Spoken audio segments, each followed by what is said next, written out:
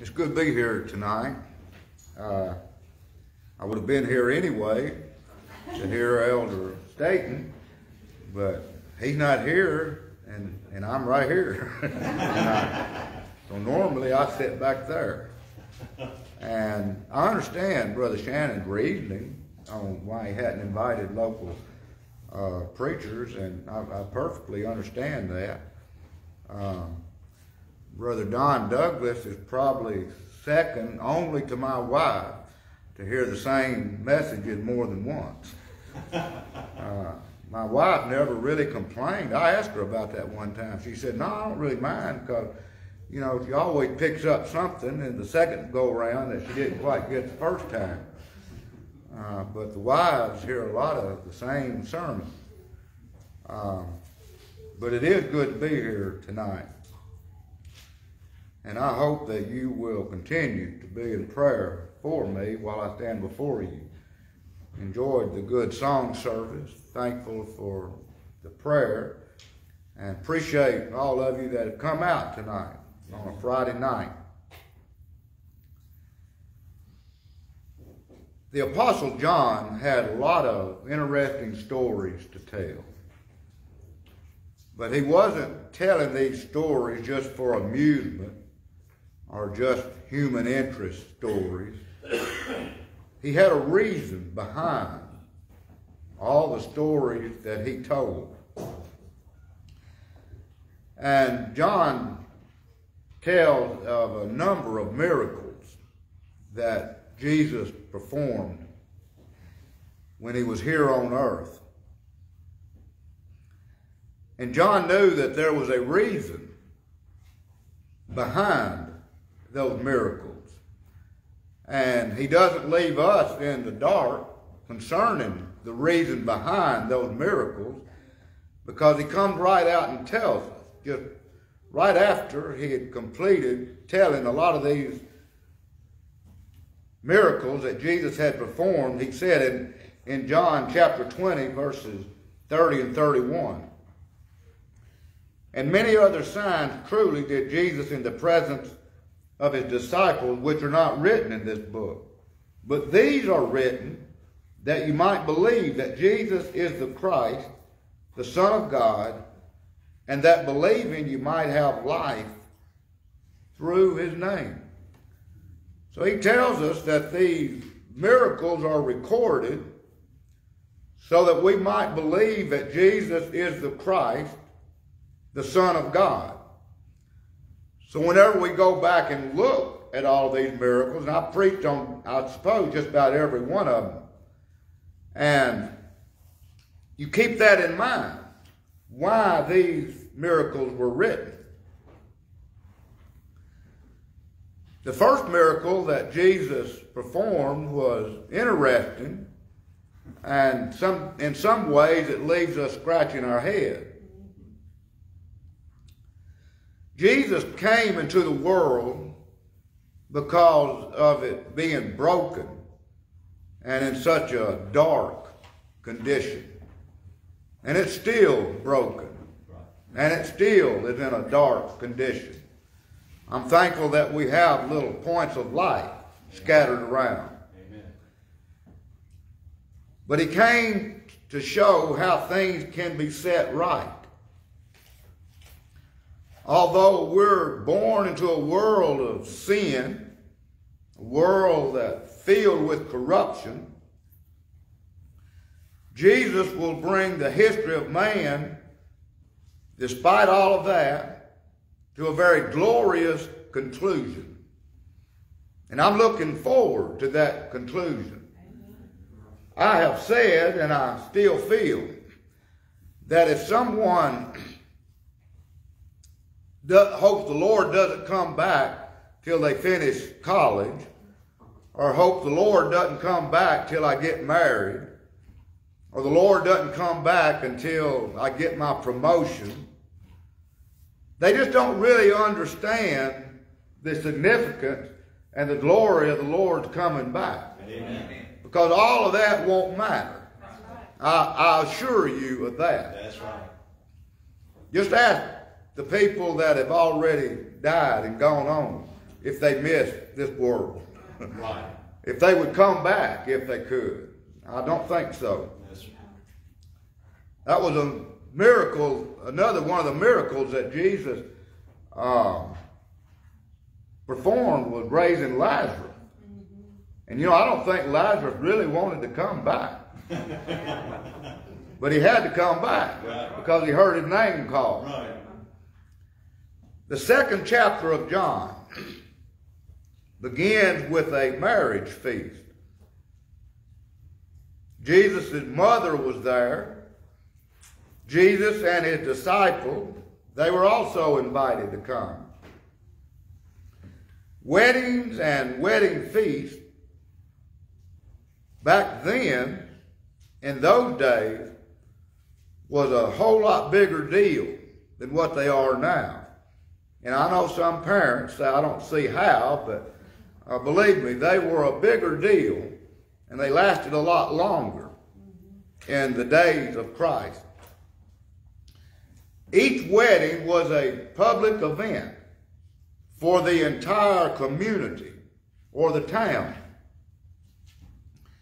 It was especially special for the bride and for the groom. The feast oftentimes would last for a week. Now, can you imagine hosting a wedding feast reception that lasted a week? It's hard enough just for one that lasts a couple of hours. The chapter opens with what would seem like a disaster to the bride and the groom. They ran out of wine. One of the most important elements in the ancient feast was the wine. The wine was very important. And when they run out of wine, essentially, you could, I guess, say the party's over. Everybody might as well go home. Let's read the account of this so it'll all be familiar in your mind once again. Let's go to John chapter 2, verses 1 through 11. And the third day there was a marriage in Cana of Galilee, and the mother of Jesus was there. And both Jesus was called and his disciples to the marriage. And when they wanted wine, the mother of Jesus said unto him, They have no wine. Jesus saith unto her, Woman, what have I to do with thee? Mine hour is not yet come. I want you to, as we go through this, keep that phrase in the back of your mind. Mine hour is not yet come. His mother saith unto the servants, Whatsoever he saith unto you, do it. And there were set there 6 water pots of stone, after the manner of the purifying of the Jews, containing 2 or 3 firkins apiece. Jesus saith unto them, Fill the water pots with water. And they filled them up to the brim. And he saith unto them, Draw out now, and bear unto the governor of the feast. And they bare. When the ruler of the feast had tasted the water that was made wine, and knew not whence it was, but the servants which drew the water knew, the governor of the feast called the bridegroom, and saith unto him, Every man at the beginning doth set forth good wine, and when men have well drunk, then that which is worse. But thou hast kept the good wine until now. This beginning of miracles did Jesus in Cana of Galilee, and manifested forth his glory, and his disciples believed on him. So this was the beginning miracle. This is how he started out with his miracles. I have preached this as something as simple as, because his mother Mary was concerned for the wedding couple. It was their feast.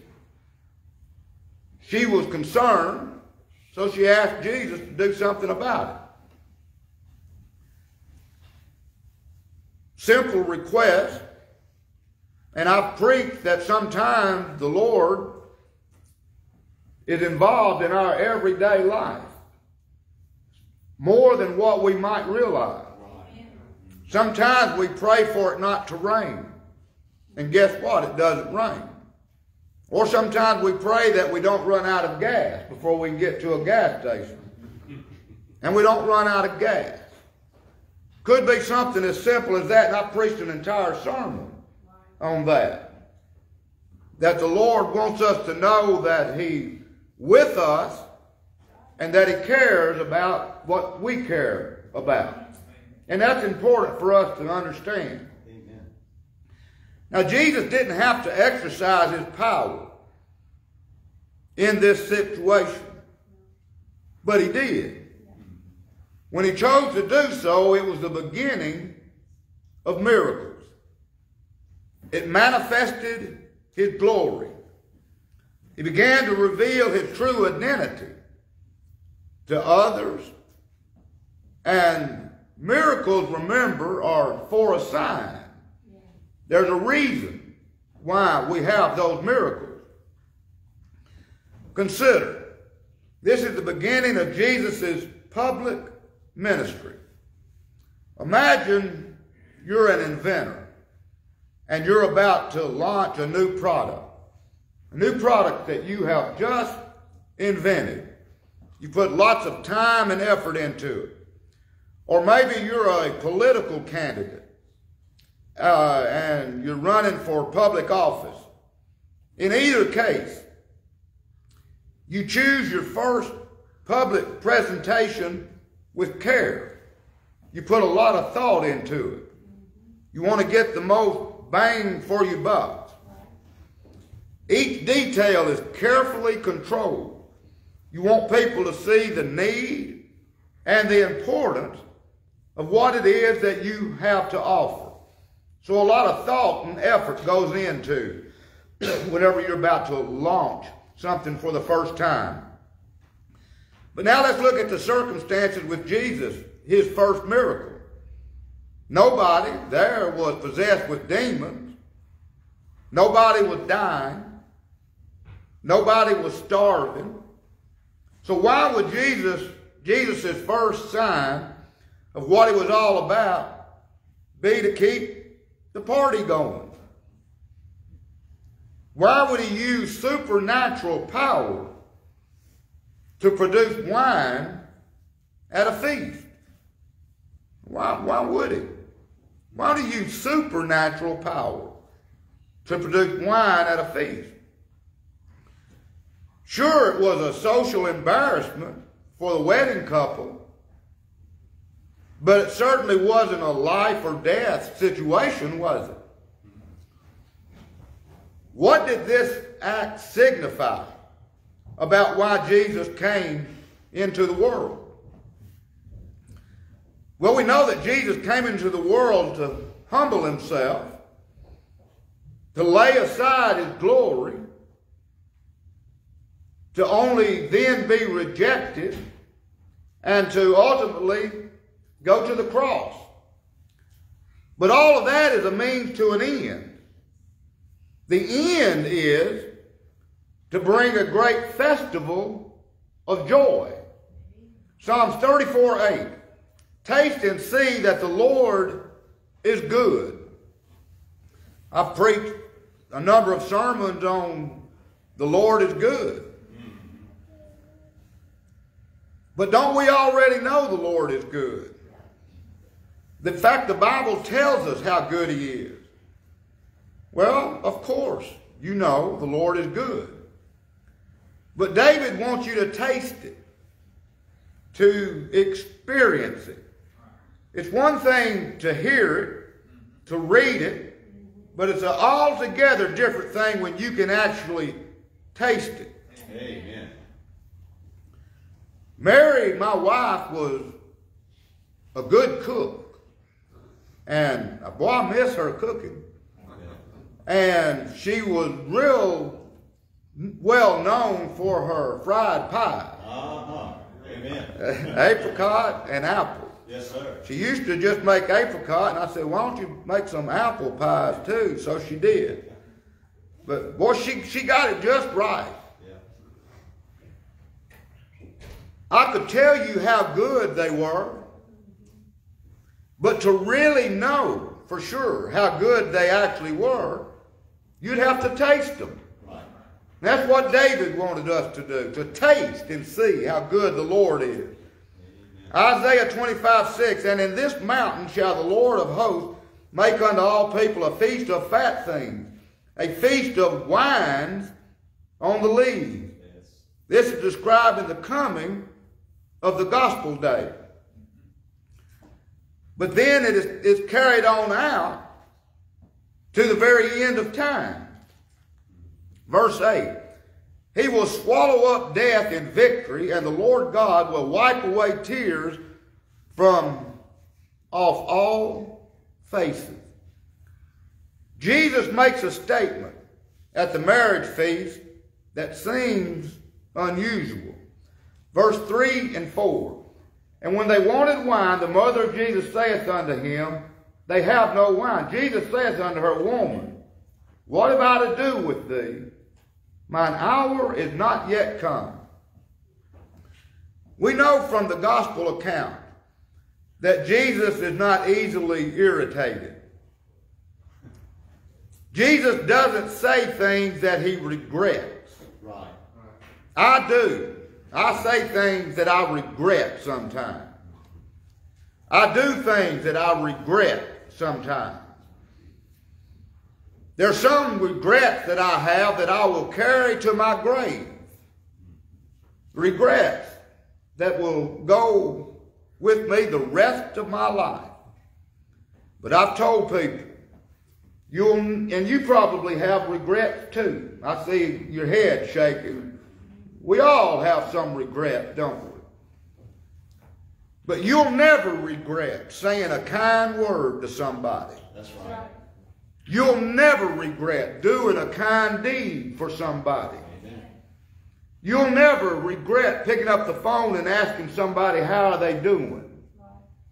Just wanted to talk to you. Do you need anything? You'll never regret things like that. So Jesus doesn't say things that he regrets. Even when he was being tortured, he never speaks an angry word. Like a sheep before sheared dumb, so he opened not his mouth. Being tortured and beaten and spit upon, he never said a word. So his comments to his mother is not just a bad mood. There's something that's weighing very heavily on him. And he lets us know what it is. He says, mine hour is not yet come. If you read the book of John, you'll find that he refers to his hour on other occasions. Each time he's speaking of his death on the cross. When he answers his mother, what was he thinking? You ever wondered that? What was he thinking whenever his mother asked him? Why does he connect a simple request for wine with his death? Now, think of the symbolism that we have. The miracle will be a sign of what he's come to do. In the Old Testament, the Jews had a number of cleansing and purification rites that they would go through. They pointed to our spiritual need. They vividly got across the idea that God is holy and God is perfect. And it conveys the idea that we're not holy and we're not perfect. We're all flawed. In order to connect with God, there has to be an atoning cleansing. We can't just walk into God's presence. So the Jews had many purification rites leading up to the blood sacrifice. And at the marriage feast, the water pots were filled with water and turned to wine. They're described in verse 6. And there was set there 6 water pots of stone, after the manner of the purifying of the Jews, containing 2 or 3 firkins apiece. Water pots of stone, after the manner of the purifying of the Jews. What does the wine represent in Christ's mind? Well, you know the answer to that, his blood. When Jesus makes that odd statement to his mother, "Woman, what have I to do with thee? Mine hour is not yet come." It was as if he was looking far away, past his mother, and past the bride and groom, and past the whole wedding scene. Jesus is seeing something else. He's thinking, possibly, yes, I can bring joy to the festival. I can renew their supply of wine. I can cleanse man from his guilt and shame. I've come into the world to bring joy. But he might be thinking, but oh mother, I'm going to have to die to do this. There may be more going on in his mind. God shows us in the Old Testament that he doesn't want to relate to us only as a king over his subjects, but he also wants to relate to us as a groom relates to his bride. Isaiah 62:5, as the bridegroom rejoiceth over the bride, so shall thy God rejoice over thee. In the New Testament, Christ's disciples are criticized for not fasting. Jesus replies in Mark 2:19, can the children of the bride chamber fast while the bridegroom is with them? Did you hear that? Jesus calls himself the bridegroom. Right.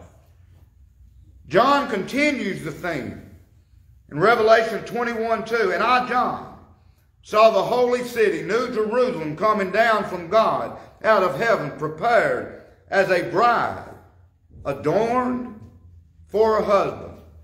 Revelation 19:9. And he saith unto me, write, blessed are they which are called unto the marriage supper of the Lamb. One day there is truly going to be a feast of all feasts. Right. And this is going to be how history ends. This is what Jesus came ultimately to accomplish. So now Jesus finds himself at a wedding. All his work is still ahead of him, because this was the beginning of his ministry, the beginning of miracles. So he has all of his work ahead of him. Let me ask you, what do single people think at weddings? Those that aren't married yet. Why do they seem to have a faraway look in their eyes? Because they're looking beyond the current bride and groom. They're looking and thinking of what their own wedding will be like. And perhaps this is what Jesus is thinking about. Maybe he's thinking of his own wedding with his church. Thinking of the joy that day will bring. But also the horror that he'll have to go through in order to bring that about. How many grooms have been beaten in order to have the wedding? How many have been spit upon, ridiculed, and mocked in order to have the wedding? No, everybody usually, congratulations. You're a lucky man. So when the mother of Jesus tells him they have no wine, he answers, woman, what have I to do with thee? mine hour is not yet come. To paraphrase, he could be saying, Mother, for my people to be married to me, I'm going to have to die. For my people to drink the cup of joy at the marriage feast, I'm going to have to drink the cup of punishment and death. In theory, Jesus could have begun his public ministry in a number of ways. If he wanted to establish his credentials as a teacher, the first thing that he could have done would have been to preach the Sermon on the Mount. If he wanted to show his power over demons, he could have cast out the legion of devils in the Gadarenes. If he wanted to reveal his power over death, Jesus could have easily brought back someone from the dead, like raising Lazarus from the dead. There were a number of ways that Jesus could have demonstrated his power. But he didn't do any of those. The first public ministry, the first public miracle or sign that Jesus performed was to turn water into wine at a Jewish wedding. Seemed like he could have done something more momentous. Before Jesus displayed his wisdom as a teacher, before he exercised his authority to cast out demons, and before he manifested his power over death, the very first thing he did to set the stage for the rest of his ministry was to perform a miracle. Although he was unmarried, he deliberately acted like a bridegroom providing wine for a wedding.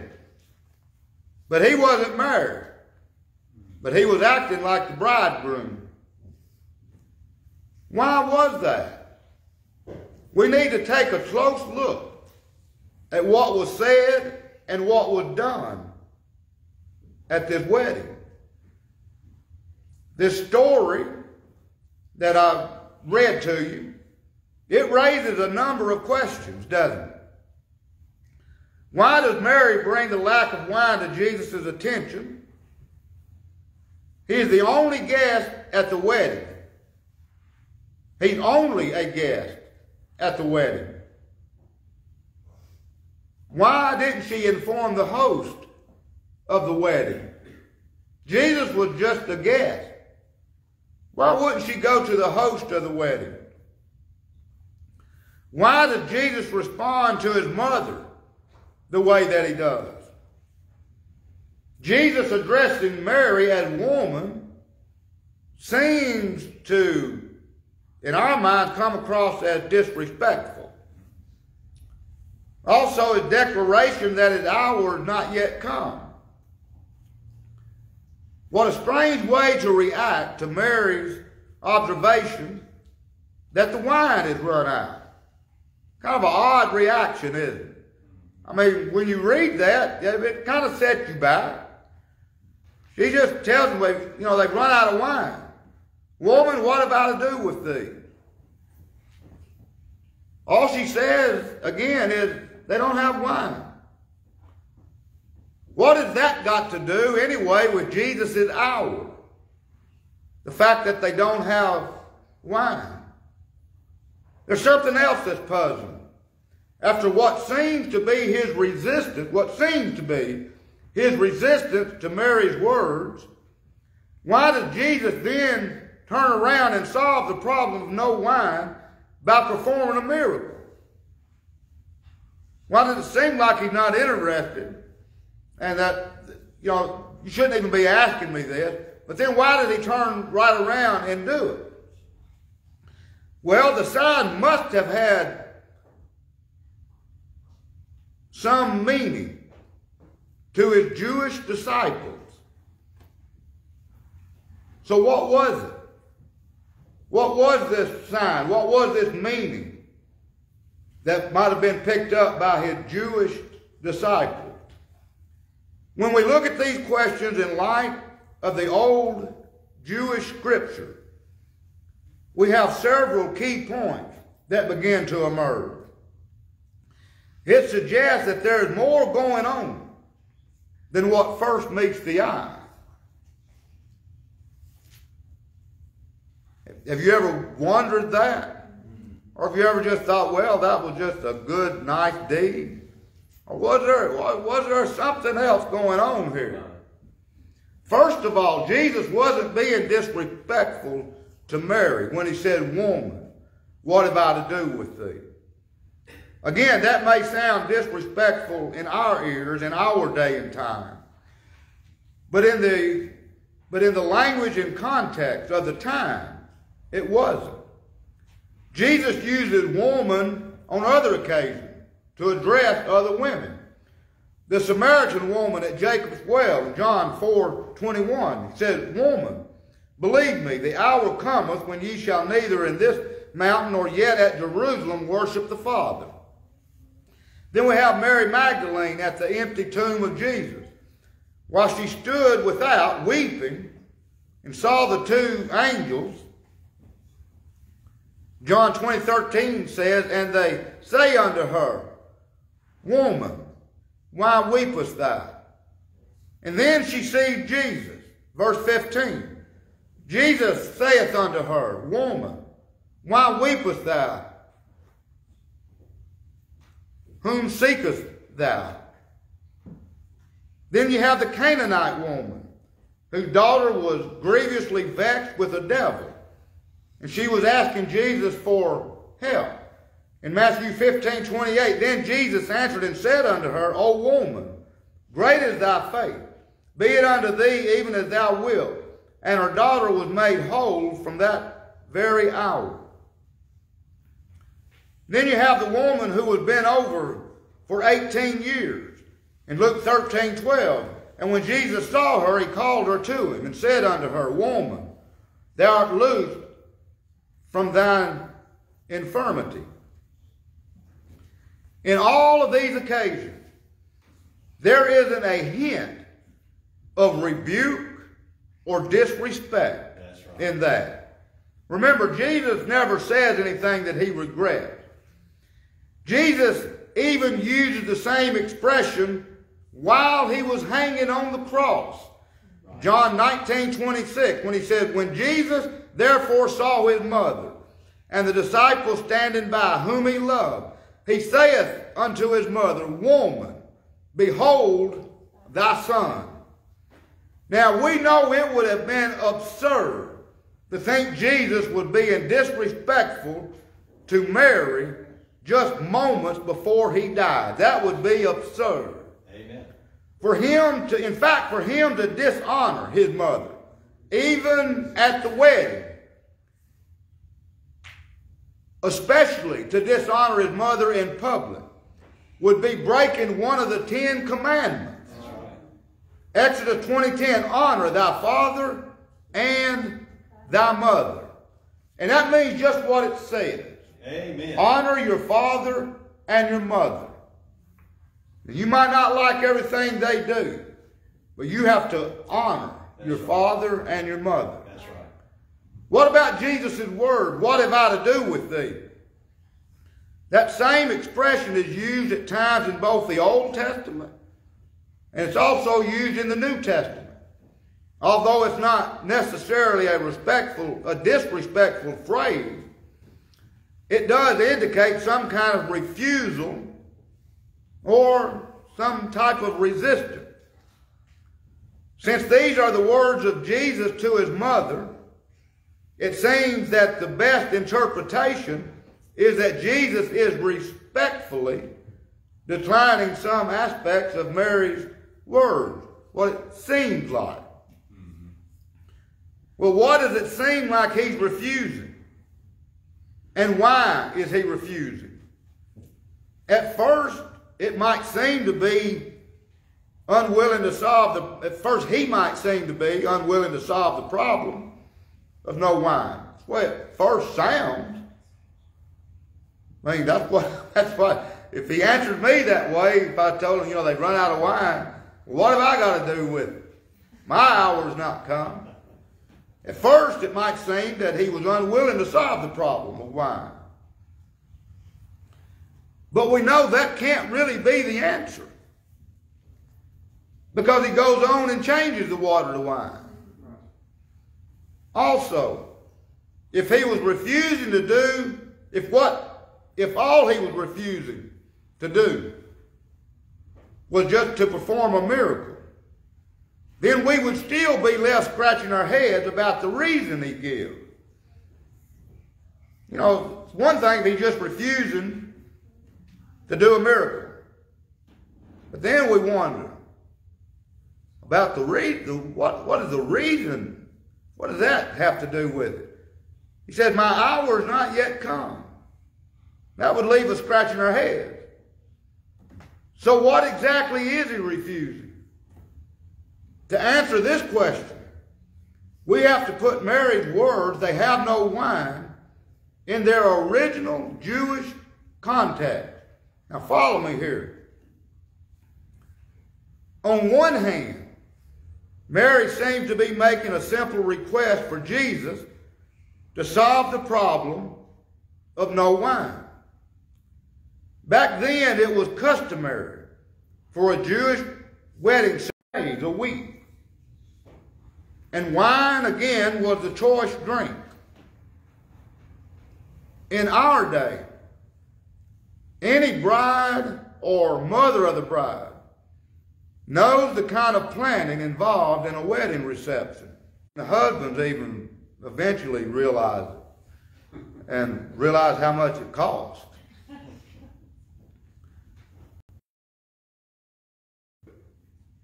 Just to have enough food and drink to satisfy the people for just a few hours is a major task. Just try to imagine hosting a celebration that lasted for a whole week. So Mary brings the situation to Jesus' attention. Again, if this is all that Mary is asking for, Jesus' response doesn't make sense, because he goes on and does what she asked. He fixes the wine problem. Well, my next question is why? Why did he fix that wine problem? The answer may just lie in the Old Testament. From an ancient Jewish perspective, Mary's words aren't just about this particular wedding. They also appear to be an allusion to Jewish scripture. They have no wine. The statement Mary made is very similar to a prophecy of Isaiah. He describes the people of Israel's desire for the wine of salvation. Isaiah 24, verses 7, 9, and 11. The new wine mourneth, the vine languisheth, all the merry-hearted do sigh. They shall not drink wine with song. There is a crying for wine in the streets. All joy is darkened. The mirth of the land is gone. Now, and I underline that word if Mary is alluding to the book of Isaiah, the implications of this are huge, because the prophecy doesn't end with Israel running out of wine. That's not the way it ends. In response to the people's lack of wine, Isaiah prophesied that the Lord himself will respond by giving them, at some time in the future, a very special feast of wine. Where is that? Isaiah 25, verses 6 through 8.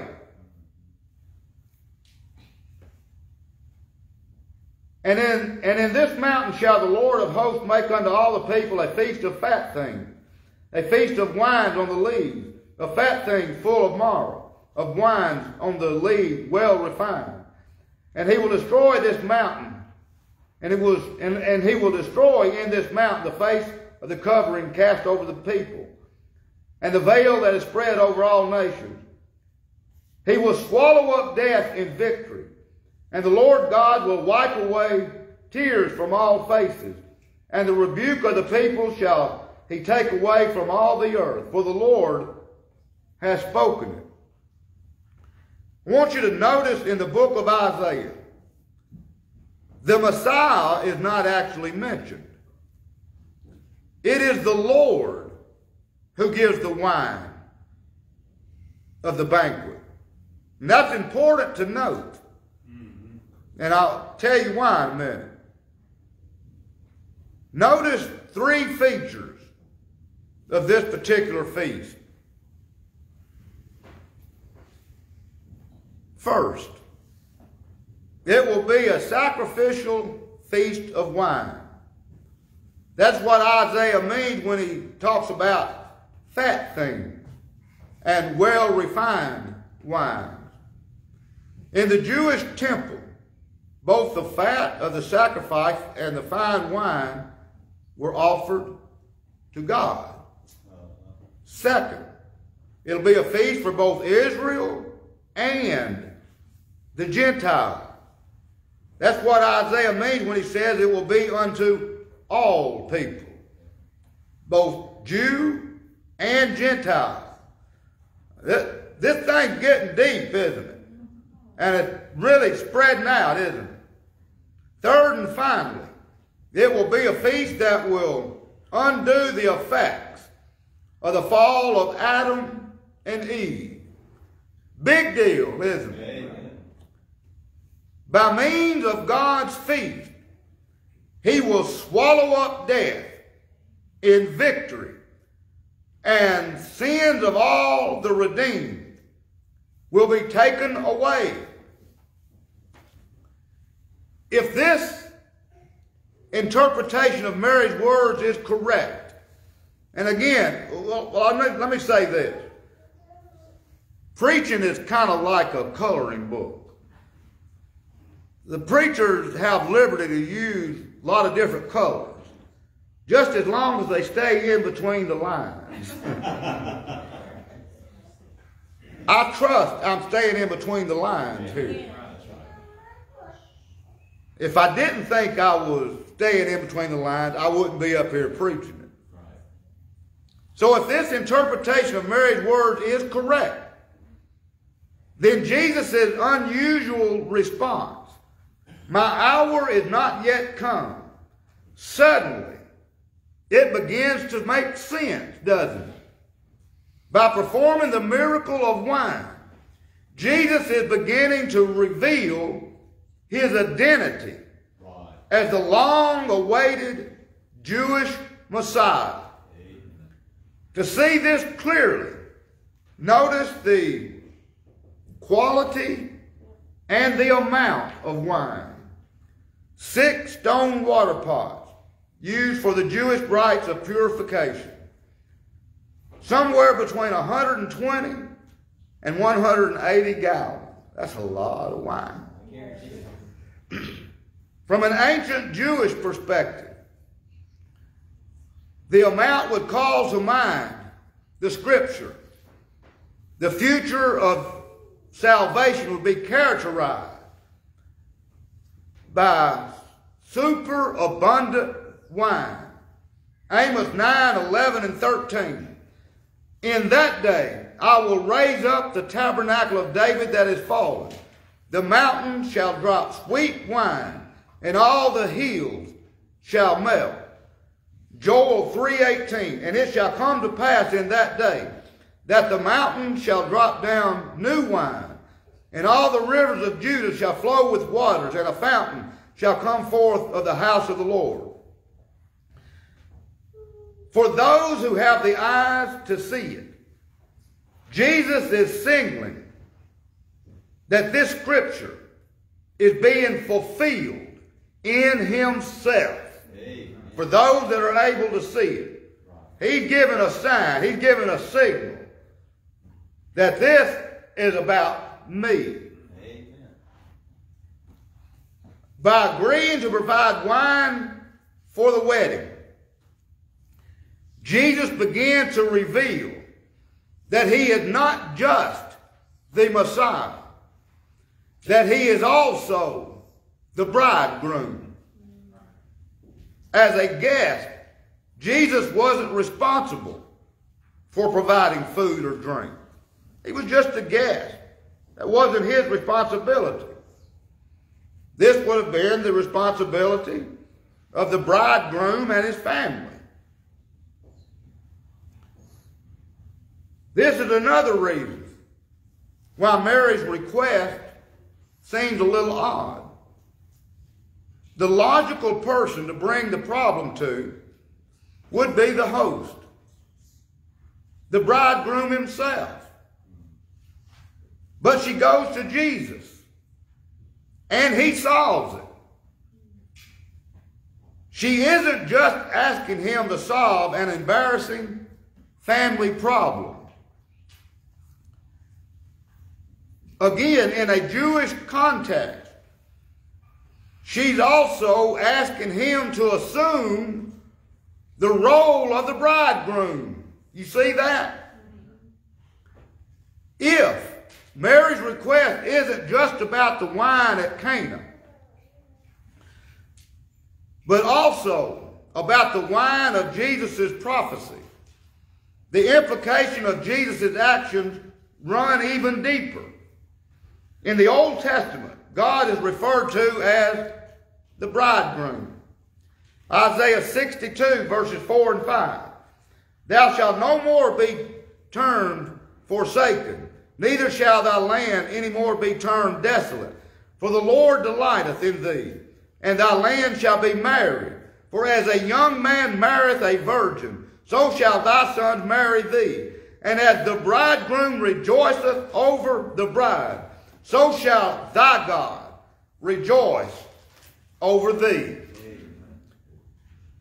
When we combine the prophecies of the wine of the Lord God with the prophecies of the bridegroom, Jesus' actions in Cana lead us to conclude this, that by transforming the water into wine and assuming the role of the Jewish bridegroom, Jesus is also beginning to reveal the prophecy of the divine bridegroom that are being fulfilled in him.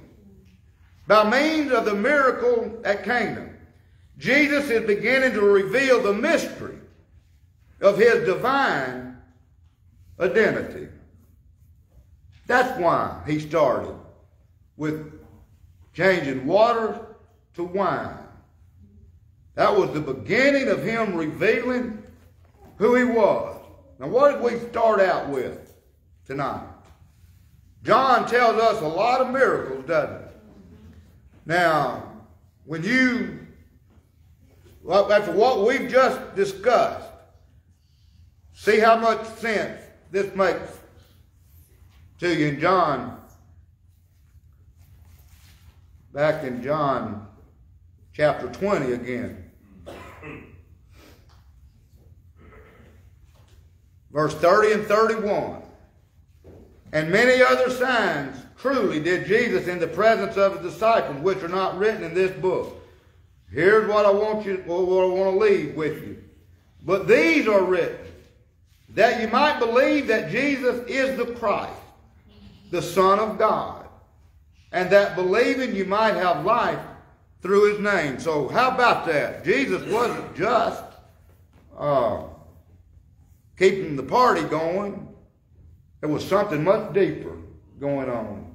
Something much deeper being revealed. That's how he started out. And once we kind of can grasp that, I'll say amen to that. Amen. Jesus, you did good. That was a good way to start. May the Lord add his blessing. Amen.